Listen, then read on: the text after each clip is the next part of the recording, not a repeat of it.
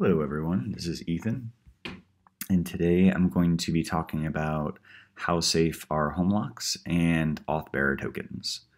And so I had a question about, your home was exposed to the entire world and to be able to access it, right? Not obviously, not everyone's gonna be accessing it. Very few people are, but how safe is that?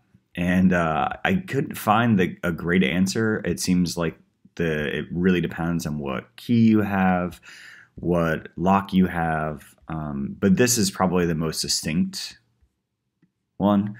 It goes from 216 different combinations for some very small three-pin tumbler locks, to over 1 billion.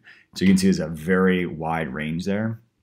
And it's kind of disturbing how easy it might be to just take your key and put it in someone else's lock and have it open. Thankfully, auth bearer tokens are not the same at all. And we kind of run into the same issue with cloud functions because Google Cloud Functions are publicly available on the internet. Certainly you need to know what the address is, right? Just like of your home. But anyone can access it, and so it's very important to have some type of security attached to it. And so today we're going to be talking about a specific type of security called auth bearer token, where you provide a token in the headers of the request, and then it will say whether you can access that or not, that endpoint. So I'm going to show you a quick example of what it looks like here. So we have the address, and then we have in our authorization, we have our token, and then you can see what our token is right here. And yeah, let's just send this request and see what happens. I'll dig into the code in a little bit. So you can see that we have a request marked as OK. Now I just want to make a completely different token, just remove that 9 there and show you what happens. Not authorized. This is exactly what we want. And you can see, just for fun, you can show a different request. If you try a different method, still same, right? So let's move that back so I can do it for testing later. Let's look at the code. It's actually really straightforward. So you have your endpoint, call it anything you want. It always has a request in it for an HTTP request. We import some modules. I always like to import them within the function. And then we have the request, and then we get the headers of that request. Let's go back over to Postman here. So the authorization, that is sent in the headers of the request.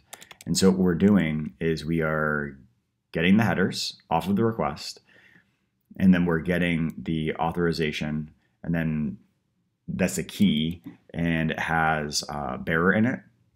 And we're just getting that token. We're essentially extracting that token. And then we say if the environment variable auth bearer token is equal to the token that was passed in the request, then return OK. If not, I imported this abort 401 unauthorized access from Flask here.